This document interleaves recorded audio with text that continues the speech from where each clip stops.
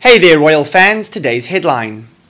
Queen sighs with relief after Meghan Markle wins as showdown avoided, expert says. Meghan Markle and the Queen are feeling relieved after the Duchess of Sussex trial win against Associated Newspapers Limited, claims a royal commentator who believes it came at a cost. Daniela Elsa says that the Team Sussex result has come with Meghan paying a steep price for pursuing the case. Although she says the Queen will be breathing a sigh of relief, now a grisly trial for Meghan and Prince Harry will no longer happen.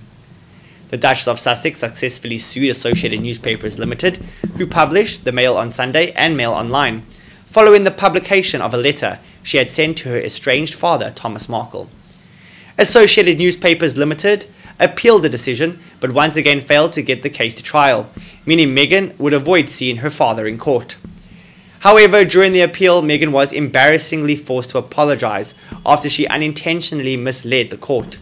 Meghan previously told the court that she was unsure about the involvement of her communications team regarding a 2020 biography on her and Prince Harry called Finding Freedom.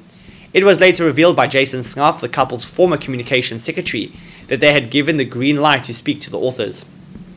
Elsa claims the incident is one of the most embarrassing misrememberings from a royal.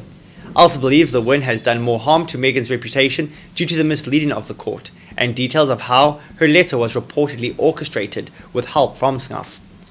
Details during the appeal hearing revealed conversations between Meghan and Snuff over using words such as daddy to pull at the heartstrings. She added the end result of all this is that today there is much more on the public record, potentially reputation denting stuff at that, than there would have been otherwise. More importantly, her credibility has taken a serious hit. Keep in mind here, all of this comes at a time when trust in the say-so of the Sussexes is likely to be an increasingly furious topic of debate.